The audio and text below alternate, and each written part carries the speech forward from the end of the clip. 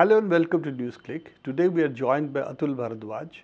We're going to discuss the 19th Party Congress in China, which says that it is going to take China in a new direction, will make it a developed country by 2035 and chart out a new direction towards socialism. This has been seen as a major change in the Chinese party, for whatever we can see from outside.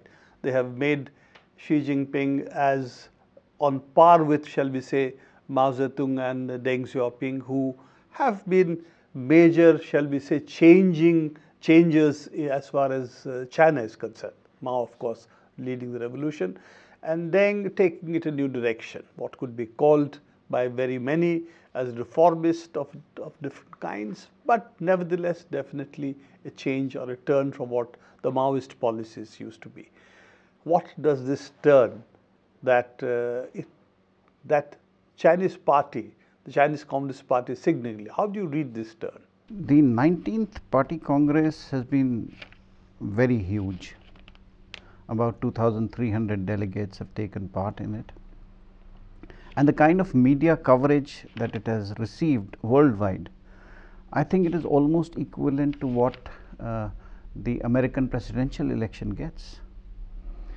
So, if we see it in those terms, China has arrived on the global stage. If China has arrived on the global stage, it also means it is, it will have to confront a lot of challenges. And those challenges are both coming internally as well as from external actors.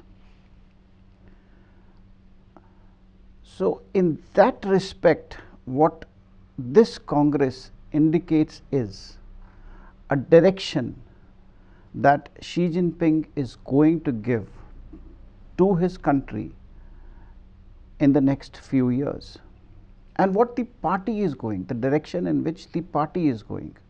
He's been elevated to the status of Mao by incorporating in the party constitution his thoughts.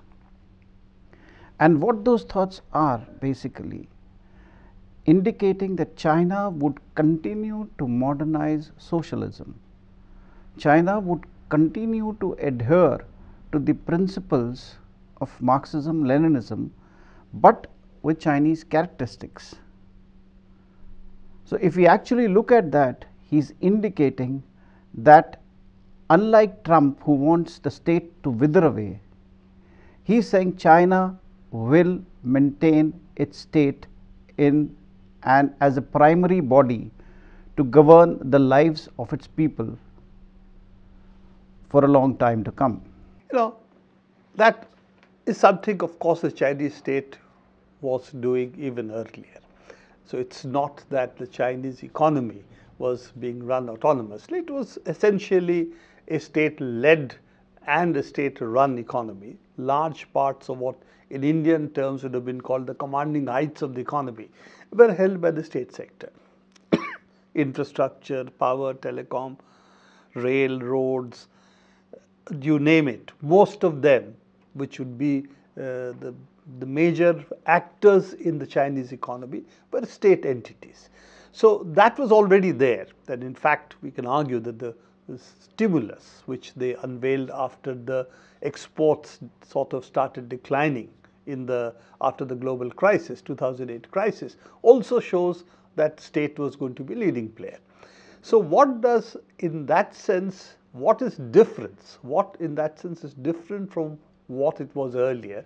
Is it canonizing these issues that the state will continue to play a leading role, or does it indicate that what a lot of people have argued, that there was a strong section in the Chinese party and the Chinese leadership which wanted China to take a more explicit path, which wanted the economy to be opened more to global capital and a stronger integration of Chinese capital with global capital. This was inside the party, and it was also the one which was held to be relatively much more corrupt in using the state, amassing a lot of wealth, either through its relations, brothers, sisters, wives, and so on, But this was the charge that was there, and this does it signal a change from that path, and does it also signal when she talks about 1.4 million party members and government officials having been charge sheeted, charged, prosecuted, and so on, does it also means that the Chinese party now is taking cognizance of what in an earlier era would have been called capitalist roders, no longer, because capitalism is also part of the Chinese economy? There is an internal debate within China, and that's why I said that he's reasserted the role of the state, the role of the party in running of the state. So this is a signal both to the internal dissenters as well as to the external players. Those who internally within China, those who there are, as you rightly said, that there are forces which are questioning, the role of the party itself. There are forces that are clamoring for more political reforms. So if you see in this particular, and then there are always the Western journalists and Western media, which is always asking China to be a Western style democracy.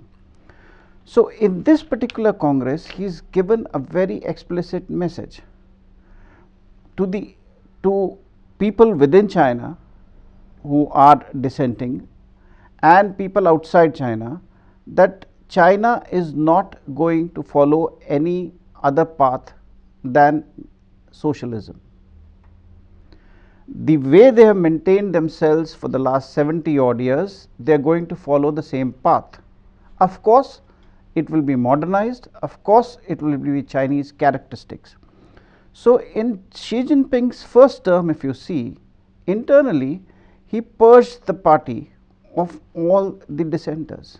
Well, I would say the more corrupt elements which are wanting a direct opening to the West and a transformation of China to a capitalist economy. Yeah, so those who have been asking, so those who had been weakening the party, as he would say, and those who had been weakening China's position vis-a-vis the external world, they have been purged gradually because of their links to corruption and otherwise. So he is strengthening the party, and the party has given Xi Jinping an absolute approval to do this for the next 5 years, maybe more, we don't know. But at the moment, he has the full control over the party. He has the full control over People's Liberation Army. And if you see in this Congress, the Central Committee, which has about 41 odd members from the People's Liberation Army, PLA, only 7 of the old ones will be there this time. Rest all is young blood from the military that he is inducting into the party standing committee, Central Committee. So in that sense, if you see, he is modernizing, he is bringing in the new element, and that shows his hold over the party and the party's trust in him to guide the destinies of the party as well as the nation till their aim is basically to declare China modern in every respect, to have good welfare measures for the entire population, and to be fully developed by 2035. That's an interesting point you talk about when you talk about equality, because there is a clear growth of inequality in China. It has had also a very large number of dollar billionaires who have come up in China. Part of it is, of course, the tech revolution in the world, which has thrown up a lot of tech capitalists. This time there is a direct reference of also looking at inequalities, and in various papers in China, this has been one of the themes of discussion, that inequalities have grown, we need to address it. So do you think in that sense it will also, this party Congress is giving a direction that inequalities in Chinese society, which have grown over the last 20-25 years, need to be addressed? The party is fully aware of it. They need to challenge inequality, which which poses a big threat to the legitimacy of the party itself. Corruption poses a threat to the legitimacy of the party. So these two issues the party will have to tackle. The path of development that they've chosen will create inequalities in the process, but how to manage those inequalities, how to reduce them, how to mitigate them is the issue that the party is tackling with. The party does not want any other elements to come in and thwart this entire process, because the strength of the party is going to determine how China shapes up in the future. The party wants to prevent corruption. I would say is one of the major threats that they face, because they have they've learned their historical lessons well. Chiang Kai-shek, if you see in the 40s, he had a larger presence in the globally. He had a large presence, but this guy was removed, and the Chinese people threw him out primarily because he was running an absolutely corrupt administration. So Chinese knows that with inequalities and with corruption, the party legitimacy to rule China will come under severe strain. So that is why they have given approval to Xi Jinping to guide the party, to have absolute power to guide the party. That's a transition they are seeking, that shall we say, the kind of inequalities and corruption that had crept in as a part of the Deng reform, shall we say, though it was accelerated later, is what they are trying to address in what you are saying. Coming to the last point, they also talked about digital Leninism, since you are also involved in various issues of this kind. Do you think that really also poses a threat to the misuse of such powers in the hands of the state? Because essentially it could look at every transaction, every step, everybody is geolocated, all our activities are today mapped on the internet. So do you think that this actually also could in the long term become a threat, particularly in the hands of the state, which necessarily may not be in the interest of the people? On this particular issue, my position is I would consider myself a tech evangelist, and I feel that the entire technology, and which the Chinese are also using, is another issue. Who should control the technology? And there it is again the Chinese state which is controlling the technology. On the other hand, the other model is where the technology and where my privacy has been handed over to private bodies like Google and Facebook. So what do we need? The technology, you cannot stop the march of technology. Technology will move on.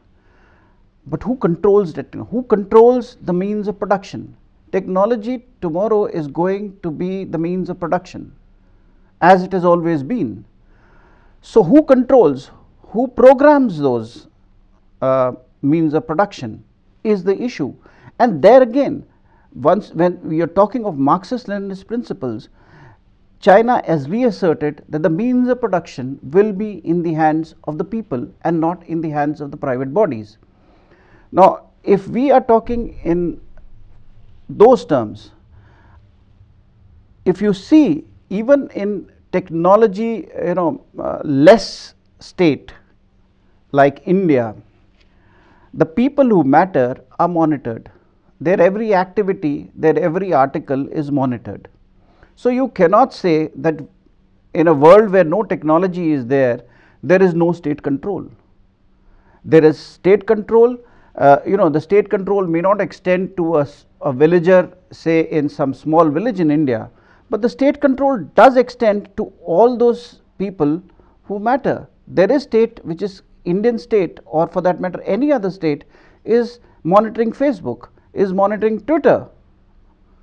It may not have the capacity to manage every 125 crores Indians, but then 125 crores Indians really don't, matter to the state as such in terms of intelligence gathering. The problem that has always been there, and we'll leave this for a further discussion, is of course who educates the educator, who controls the controller, and finally, how do people assert their rights in case the state goes into wrong hands? And how do we know it will not go into wrong hands? But we leave this tech, state, people, democracy discussions for a later stage, and we will come back to you on this. This is all the time we have for this round of discussions with Atul. We'll come back to him with this and other issues.